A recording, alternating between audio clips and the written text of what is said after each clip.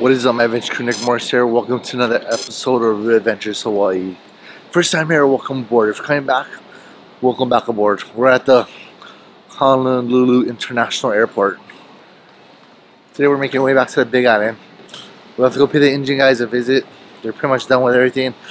Gotta check it out. Go to Force Marine, talk to them a little while, and then head back home on the same day.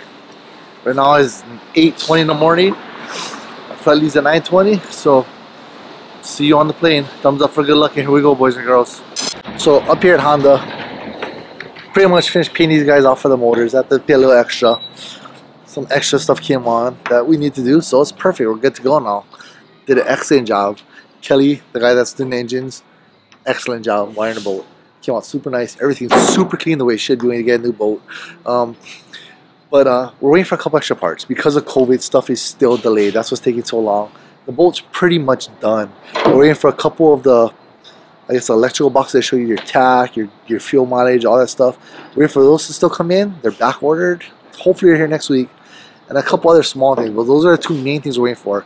And control cable stoppers. And I forget what it is. But we're waiting for that also. Everything's backed up right now. COVID is really jamming this boat up. This boat was supposed to be done this past summer. This boat was actually supposed to be done in like July, I believe. So, you know, it's been a journey. If you've been with me from the beginning, you know we've been waiting for a while for this.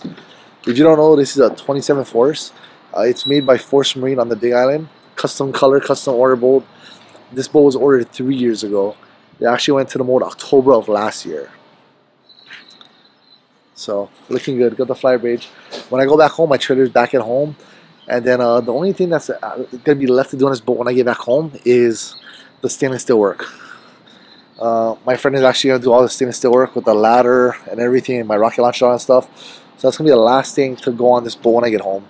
I'll be another couple weeks. And after that, we'll be fishing. We'll be fishing. But twin Honda 150s, all mounted, ready to go. They just have to clean up a little bit. Like I said, they're not completely done yet. We got our... let me show you inside. Let me show you inside. That's our guy right there. That's the legend right there. A lot of focus, Kelly. Hold on. There we go. There we go. That's our mechanic. That's the main guy right there. We're fixing it. Yeah. So say thumbs up. Say thanks, Kelly, in the comments because he's the one hooking us up. So make sure you thank him down below in the comments. He's the one that's gonna get us on the water and get us home safe every time. This guy right here. So with Hondas, you can't. A lot of motors you can't do dual boxes. Some we can, but we don't have dual boxes on this. We have the old school Morse boxes. Those are the best, most reliable. Tyler has the same kind of box on his boat. It makes it a lot easier, especially for light baiting and everything else. It's easier just to bump one, put in forward gear for idle. So that was the game plan. And then right below that, you see a black box. That's our tilt switches. There's steering in. And then, like I said, if you see that puka right there, that's what we're waiting to come in. Hasn't come in yet. We're waiting for two of those. Our kill switches. We have our tilt levers, and then you see the puka again. That's our switcher. Still waiting for that. So it's pretty much all in. Pretty much everything's done. We're just waiting for a couple more things, and we'll be ready to go. And a couple of you guys asked what kind of pull holders it is. It's LT Marine. Beefy pull holders. Silver pull holders. I got 10 of them. So you can never go wrong with too much pull holders. I got 10 pull holders all the way around the boat. So overall, pretty good. Pretty good overall. We'll be on the water very, very shortly. Very shortly.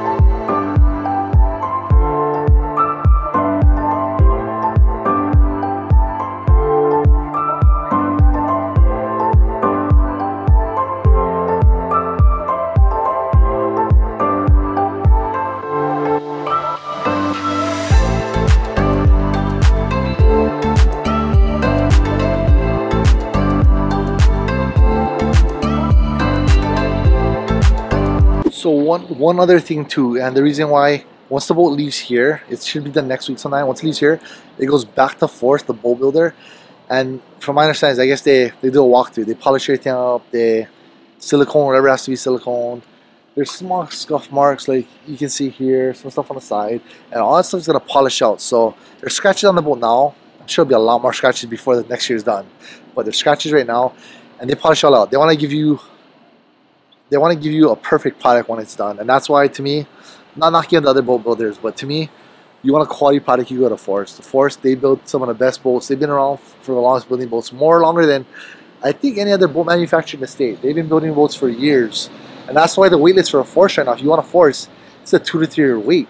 It's such a good product. It's that long for a wait. Yeah, so the scuffs, they're all buffed out. Super good view. You stuff like that. The height is perfect. The seats is perfect height. I actually raised it an inch taller than Tyler's one, just to have a little more view, which is, I think, works out perfect.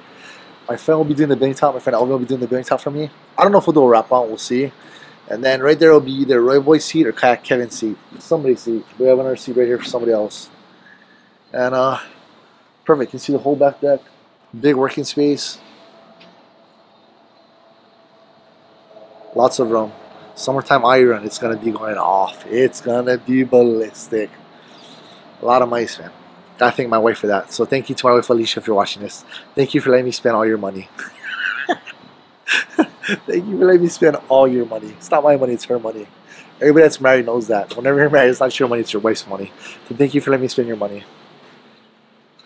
Sick. Still don't have a name yet. We still don't have a name. Thought I had a name, changed my mind. We don't have a name yet. Alright, so we made it back home. It's been a long day.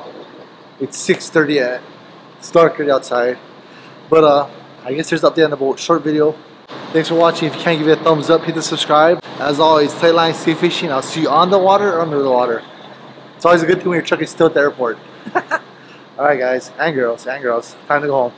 Gotta see my kids before they go to bed. Oh, the AC feels so good. So good. Whew.